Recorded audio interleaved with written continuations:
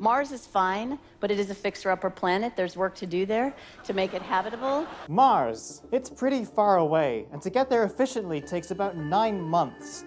And I don't know about you, but to me that's unacceptable. You could probably get there in just a few weeks with more power. But I mean, what's all the hype about Mars anyway? Exploration's great and all, but Mars is pretty barren looking. Well, it wasn't always like that, and it doesn't have to be that way forever. So first off, we know that Mars used to be great, kind of like Earth, although we don't yet know if there was any life. Rovers and satellites have found lots of evidence that water covered loads of its surface for quite a while, filling craters and valleys, but it all seems to have just disappeared. Now it's just a bunch of salt water that makes everything slightly damp.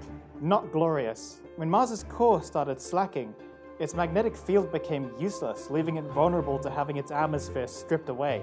The solar wind is a stream of charged particles that sort of expands outwards from the sun, and it knocked all of the particles out of Mars's atmosphere out into space. Now when a planet loses most of its atmosphere, all the liquids on its surface start to boil away, even though the temperature is pretty cold. So that's what happened to all the water. So yeah, because there's no useful magnetic field, you can't even use a compass on Mars. And that whole protecting you from deadly radiation thing that Earth does, Mars doesn't do that. You better take something to protect yourself out there. Now all of that paints a picture of a pretty poopy place.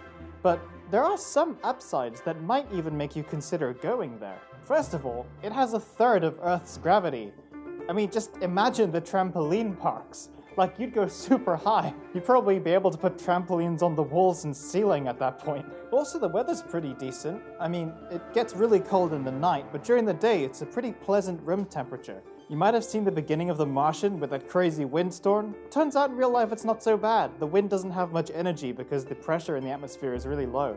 Speaking of day and night, it has about the same day-night cycle as Earth, although the days are very slightly longer. Which is great, because then you're not stuck in nighttime for weeks at a time, like you would be if you're on the moon. Also, it's a really beautiful place. It has our solar system's tallest mountain right next to its deepest canyon, the Valles Marineris, the grandest canyon.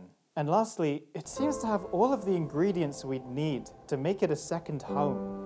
It's not too far away from the sun still, so solar power is still really useful there. 2. You have access to water, like literally everywhere. If you take a bunch of Martian soil and just heat it up a bit, you'll get water. In a lot of places, there's also just tons of ice if you dig a few meters down. 3.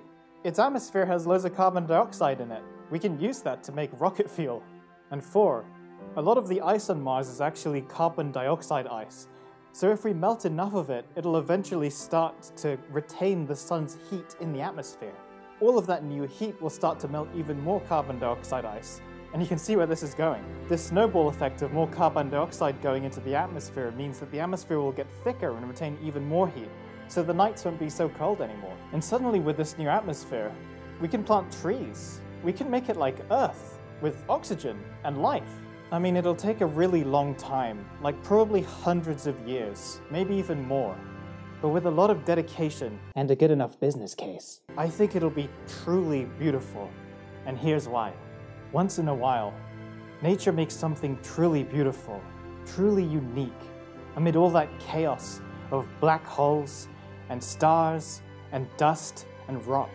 This is our one chance to do the same, to make the most beautiful work of art we possibly can. A new home. This has been Hiyu. Wait, it's not over. NASA's InSight lander is launching right now. Once it lands, it's gonna map out the deep structure of Mars with seismology, with heat mapping, and also just try and figure out what the hell's going on inside of there.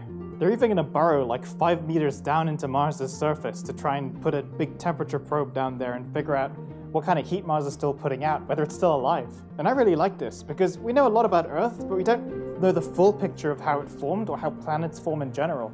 So going out to another planet and trying to figure that out and look inside is really gonna help our understanding. If everything goes well with the launch, it should be landing November 26th this year. So yeah, go watch the launch, make sure it doesn't explode.